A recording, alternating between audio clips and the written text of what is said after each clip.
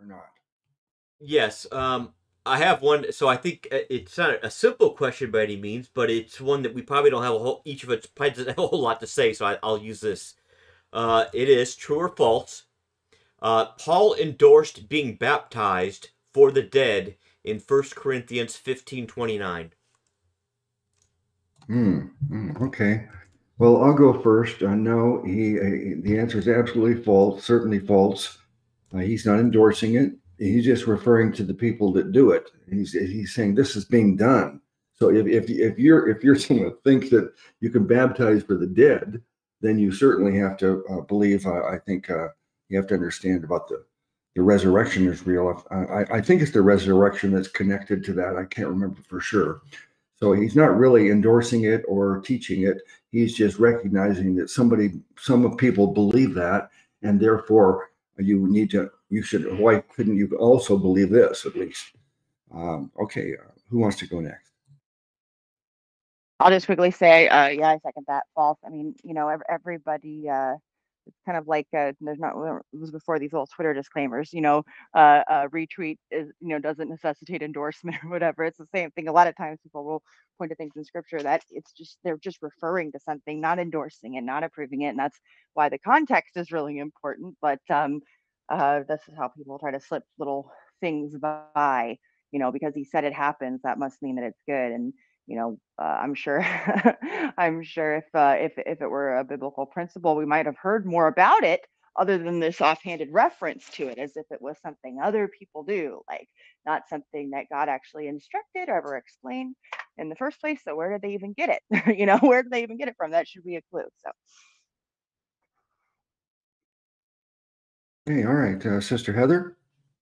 This was actually my question, so I will Oh, let Ben oh, go. all right, go ahead, Ben.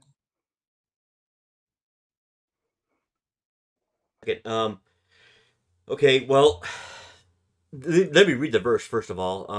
1 Corinthians 15:9. It is, you're right, Luke, in the context of the resurrection.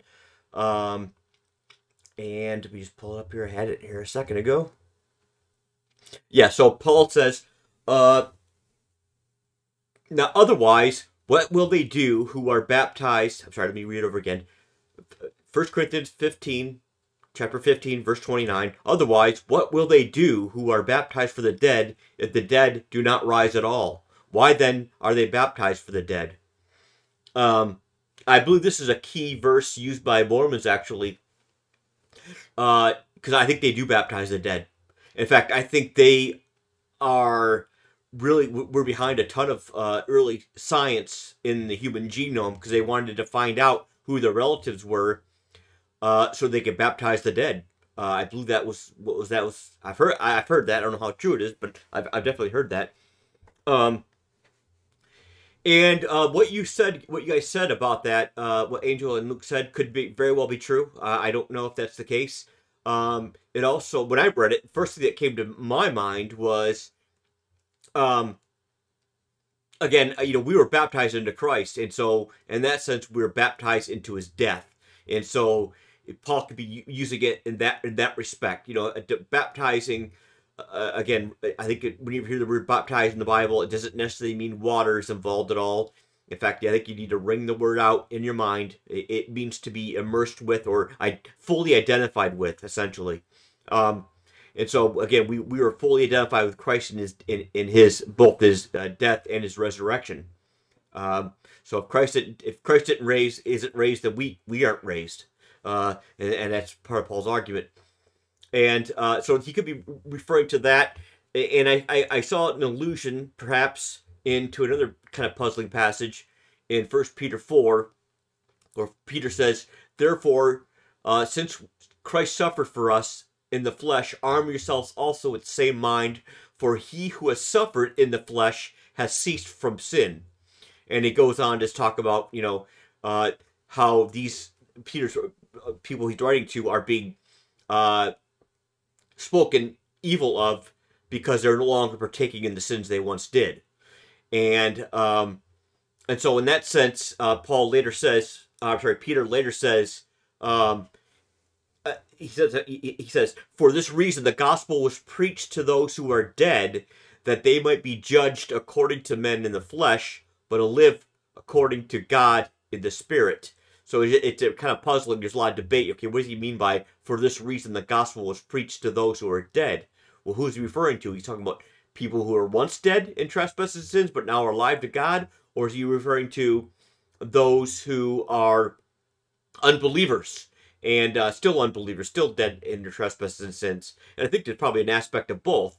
I see it as the gospel being preached to them, and while they were alive, they were being judged according to the flesh. So just like Jesus, when he was alive, when it talks about, since Christ suffered for us in the flesh, are yourselves also of the same mind, for he who has suffered in the flesh has ceased from sin. By meaning that, he means, okay, since Christ died and he suffered in the flesh, not that he ever sinned, but he ceased suffering from sinners, people who are persecuting him. And so, in the same way, we should have that same mind, that not only should we not really take any heed to what unbelievers say, but we also should be done with sin. We shouldn't be partaking of it anymore, because we died to it. And so, in that sense, we should arm ourselves with the idea that we also have ceased from sin because we died with Christ. And so, in that sense, he could be using baptized for the dead with respect to just being dead to your former self. So it is a puzzling passage, but I definitely don't believe it. There's no way that. Well, first of all, we know that water baptism doesn't bring eternal salvation whatsoever. It's just an outward expression of an inward reality, and has no dependency or bearing on one's eternal salvation whatsoever. And so it would be quite a leap to say that Paul's teaching that dead people who had their chance to believe, and whether they did or not, that it's a foregone conclusion. They're either with Christ or they're now under condemnation. Water baptizing is not going to make one iota of difference to their eternal reality. So. All right, thank you. Okay, Sister Heather. All right. I just want to say, first of all, that I very much enjoy the wisdom of everybody on here. I really do. And that being said, that is the reason this question was submitted. And I think that this is a really good lesson for all of us to learn, especially if we're a little bit newer in our study of the scripture. When we have a question, we see a verse that we don't understand. It is so important, because I didn't understand this verse, which is why I asked the question. When we have a question we don't understand, it's so important to go to our brothers and sisters in Christ who have been saved longer, who have an understanding of what the word says, and who can explain it to us. Because my insight on this subject is, I think you guys hit the nail on the head. I didn't understand it before tonight. So,